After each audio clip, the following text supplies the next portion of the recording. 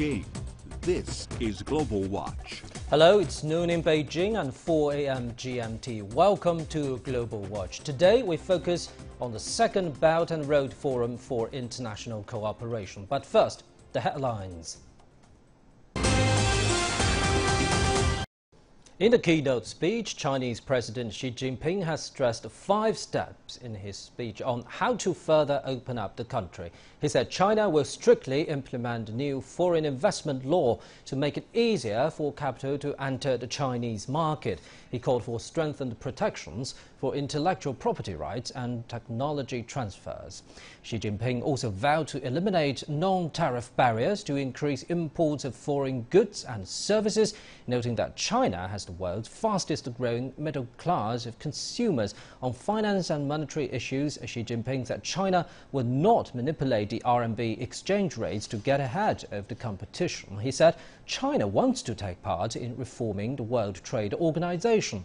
The leader also said China will put into practice business agreements signed with other countries. Now, for more insight into those crucial remarks, we're joined in the studio by Professor Zhao Zhongxiu, President of the Shandong University of Finance and Economics, and Mr. Francesco Paolo Maringio, a China affairs expert from Italy. Thank you very much for joining us, gentlemen. Now, when we talk about the Belt and Road Initiative, I think we should bear in mind a simple logic, or dialectics, if you may be, because China's own development is conducive to better facilitation of BRI all around the world, and at the same time, a better global governance and development is also conducive to China's development. Now, having said that, let's look at those 5 major steps. Among them, better implementation of the foreign investment law and protecting intellectual property rights. What's the key message here, Professor?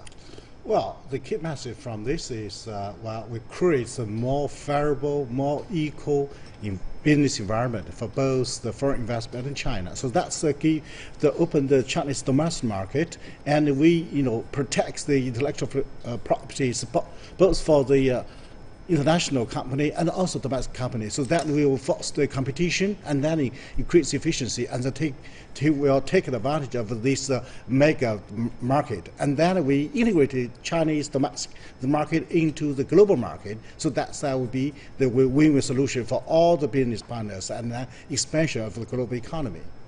What's your take on this, Mr. Maringio? Well, in 2018, we have celebrated the first 40 years of policing and opening up. In this stage, China has opened its economy in order to attract foreign direct investment. That was the first stage to start the development and industrialization of the countries. Now we are living a transitional phase with the new normal policy. So now the China economy is changing from massive production to quality production. That means that absolutely need new open policy in order to attract talents, in order to attract high-level technologies and so on. So the measure that President Xi Jinping has announced in these days and in the speech today are the way, the drive to create this new stage of opening China policy. Now let's expand the scope a little bit. In the age of economic globalization, countries are highly dependent on each other for economic development and prosperity. And President Xi Jinping has called for better global coordination on macroeconomic policies. Now we know that your country, Italy, has just signed an MOU with China on Belt and Road Initiative. Take that for an example. How can countries better coordinate their policies under the BRI framework? One step backward.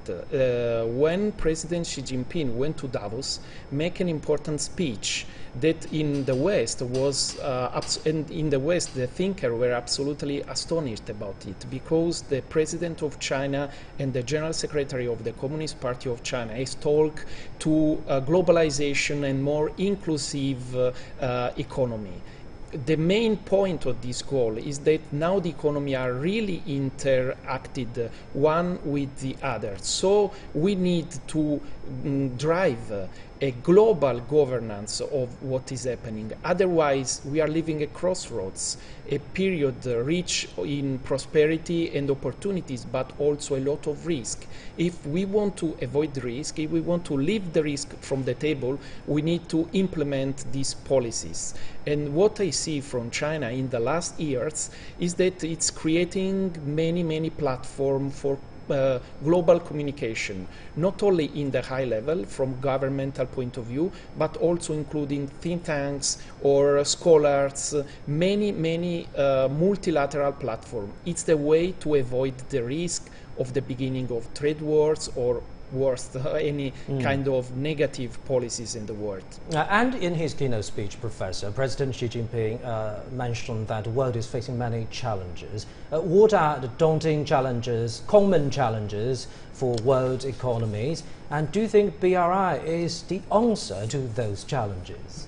Yes, definitely. The BRI is the answer for the new ways of the global development, especially for this practical cooperation. Since now the global economy now face the pressure, all the challenges for the unilateralism and protectionism, both in the trade and the investment, and also this huge development gap, right? Yeah, actually, and the inequality. So that's we need to work together to solve this problem. Not to put one country first and at the cost of the others. So that's we need to to avoid the backs and neighbors policies. And but now we really face the challenge, this threat. So that's the Belt and Road Initiative, and can bring together the different countries at the different development levels to work together. As mentioned by President Xi, this a big family is not to create a small block and then take the advantage at the cost of others. Right. Now, gentlemen, let's get more remarks from the President. President Xi Jinping says those measures to further open up China will be good for world peace, stability and development. He's also calling for the fair treatment of Chinese enterprises, students and scholars overseas. We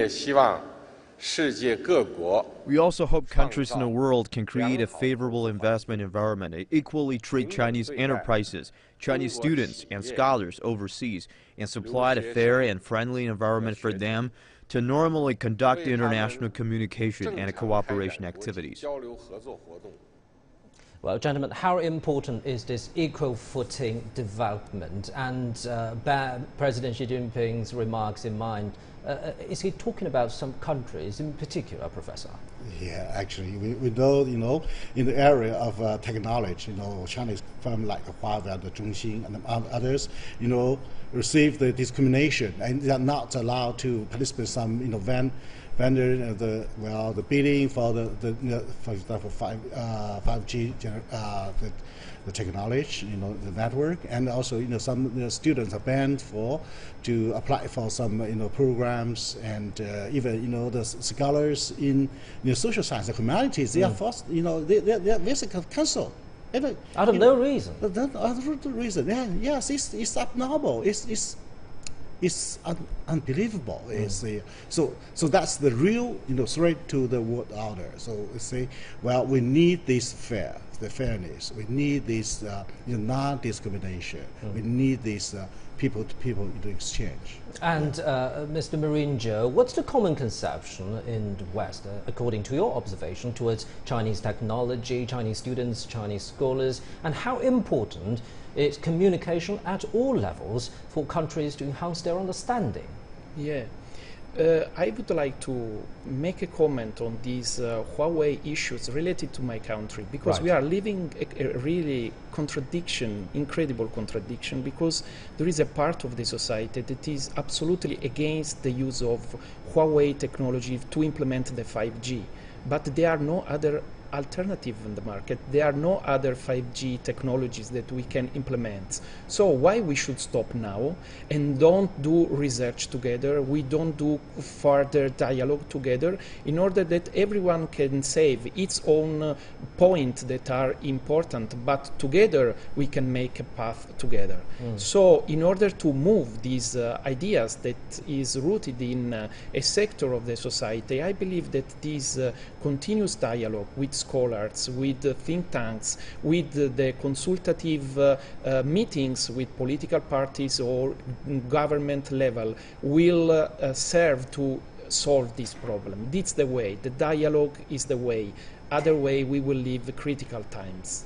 Communication is crucial. Now, Yes. let's get more remarks from some other world leaders. And for more on that, let's cross live to my colleague Zhou Yun at Conference Hall. Over 30 heads of state and other government leaders attended the opening ceremony, and some of them have delivered speeches as well. Zhou Yun, tell us the main takeaway. Hello there, Pandang. Well, heads of state and international organizations participating at the opening ceremony of the forum voiced their welcome for China's Belt and Road Initiative, as well as the new opening up policies and reforms that will be implemented by the country. While Russian President Vladimir Putin said that Russia is a firm supporter of the initiative, and also because it incorporates the concepts of economy and humanity. It also matches Russia's efforts to establish an alliance in the Eurasian economy, which he called this time the integration of integration. And he also believes the Belt and Road Initiative is beneficial and promising. Let's take a look. The overall initiative by Chinese President chimes well with the Russian idea of the strategy of the Great Eurasian Partnership that specifically means integration of integrations, which is close synergies between bilateral and multilateral integration developments on the Eurasian continent. Russia is ready to do its best to provide for the transparent, comfortable environment propitious to cooperation and interaction on the Eurasian continent. It's important to come up with effective responses to fragmentation, possible fragmentation of global political, economic and technology space. Besides President Putin, there are also other world leaders expressed their support for this initiative. For instance, Egyptian president said that his country attaches high importance to the Belt and Road Initiative, given the enhanced synergy between the projects under this initiative with the development of Egypt. And this, I think, echoes President Xi's speech that, he mentioned the initiative is not an inclusive club for China, but delivers tangible benefits and win-win results to other countries as well.